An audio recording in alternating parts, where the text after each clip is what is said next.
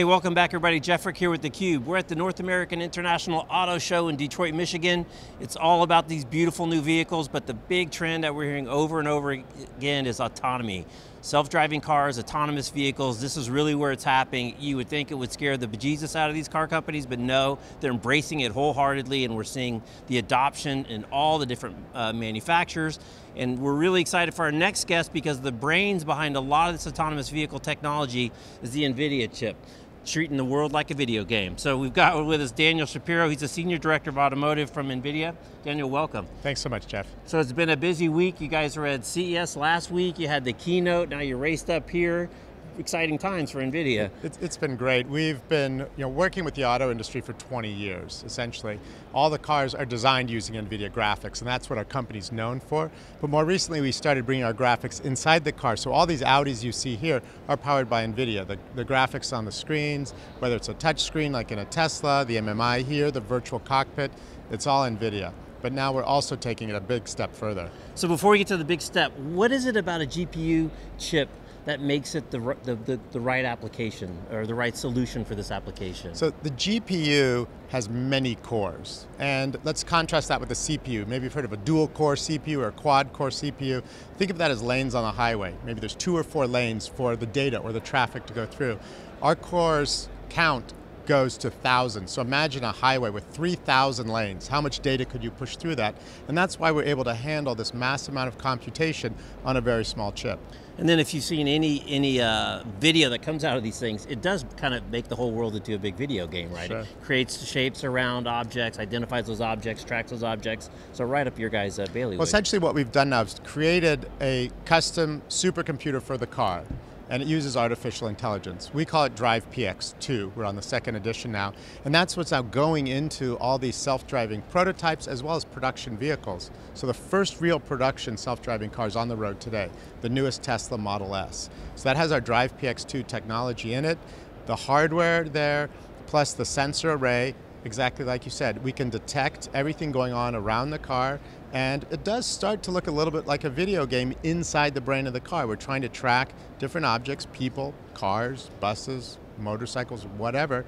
We have a map so we know where the roads go. We know where we are on those roads, and then we can figure out and predict where the other vehicles are going to be to avoid them. And this was big. I mean, you guys keynoted CES with this announcement. So, that's right. 300,000 of your closest friends were there for this big event. It was great. We announced, again, a continuation of our partnership with Audi, but moving beyond graphics in the car to now use artificial intelligence to put a level 4 automated driving vehicle on the road starting in 2020.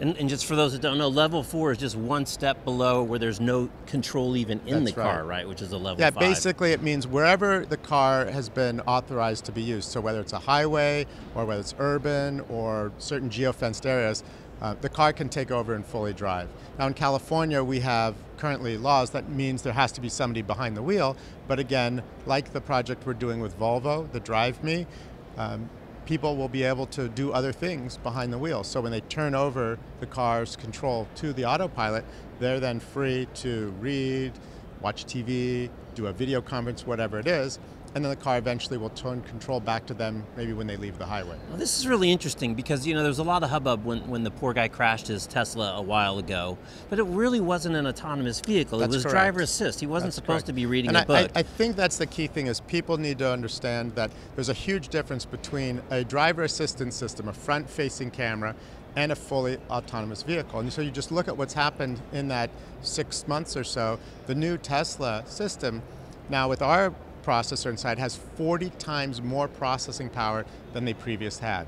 So we're bringing a supercomputer into the car, and then it's gone from 1 camera to 8 cameras. A big difference. Now, you sit in a nice kind of catbird seat because you can see all the various automakers coming at this thing at kind of different speeds and feeds and different strategies. Wonder if you can kind of share, who's kind of going aggressive. It sounds like Volvo, you said they're having 100 cars on the road with a level 4 autonomous vehicle versus some of the other people that are taking it a little bit slower. Yeah, I mean, we work with over 80 different automakers and tier 1 suppliers and other startup companies. Yeah, they're definitely moving at different rates, and the ones, we can't talk about them all obviously yet, but you look at, again, what's going on with Audi, with Tesla, Mercedes, even Ford, their new prototypes, are leveraging the power of the GPU, because everyone is realizing that there's no way you can possibly program or write code for the randomness that happens out on the road. Right, right. But instead, with artificial intelligence, we can train the system and we can iterate very quickly.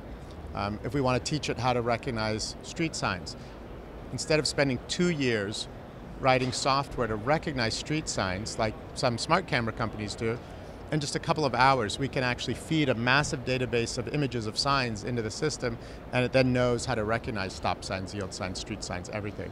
So it's this accelerated learning process that is enabled by artificial intelligence. Right. There's so many interesting angles on this story. Another one that I think most people just miss. I like to drive. Well, you don't like to drive in traffic, but Exactly. really where the early stage is going to come is in commercial vehicles, commercial fleets, where people can make a single purchase decision and turn over a boatload of vehicles all with one purchase order. I think there'll be that. There'll be ride-sharing services that will go this way, those fleets, but also trucking.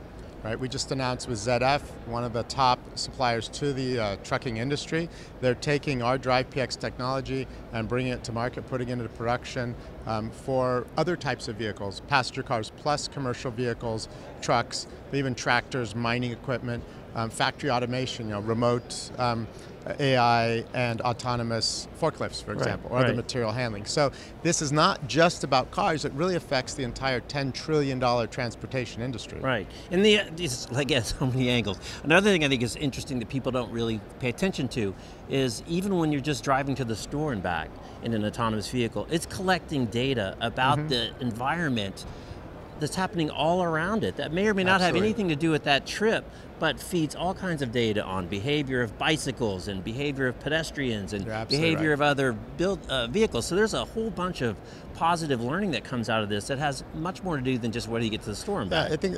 You're right, there's several different aspects to that. One is just the data collection in general. Even before we get to that autonomous car collecting the data, once we put the sensors on the car, even if you're driving, it's still collecting data. And that's part of the process of teaching it.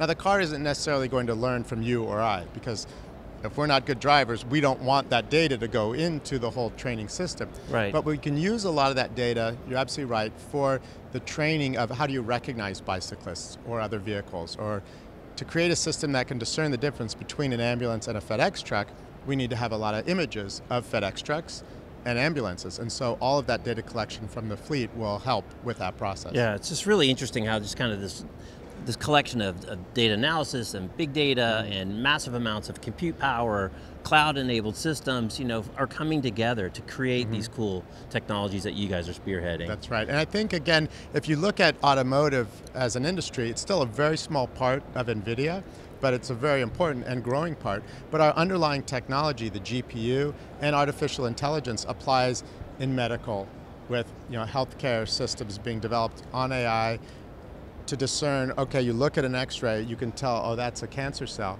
Well, that same technology applies to looking at an image from a front-facing camera and deciding that's a pedestrian. Right. And again, we can apply this both in the cloud with companies like Amazon and Google and Netflix and Facebook and Baidu, and it just goes on and on. They're developing AI solutions on the GPU. That same core technology then we can apply to self-driving cars. Yeah, we just think cars are cool. They're fun, but they are kind of the bright, shiny, pointy end of this whole Internet of Things, and some would argue your biggest and most expensive wearable. But they do kind of represent all those technologies that are happening behind the scene. Because I can't see the oncologist looking at the cancer cells. All right, well, Daniel, I'll give you the last word. What's getting you up in the morning? As you hopefully you get a little break after CES and this show. But next week, what's on the short term? What are you excited about? We were just really excited about what happened at CES. The announcements there, the announcements now with our customers here, rolling out more vehicles with our technology inside. And when we were in Vegas, we had one of our test cars that we were putting people like yourself in the back seat, and we'd send the car out with nobody in the front seat. And we were driving on different roads. It was a closed course, of course, but different road surfaces, dirt roads, on grass with different landscaping on the sides, construction zone. We had cones set up, a big construction flashing out. We'd wheel in and wheel out, and the car would then navigate and change course based on what it sensed. That was such a hit. Everyone wants to do it, so I think I'm rebuilding that course, out in California, and we'll have people coming through that on a regular basis. Excellent. Well, I live in Palo Alto, so I see the Google cars.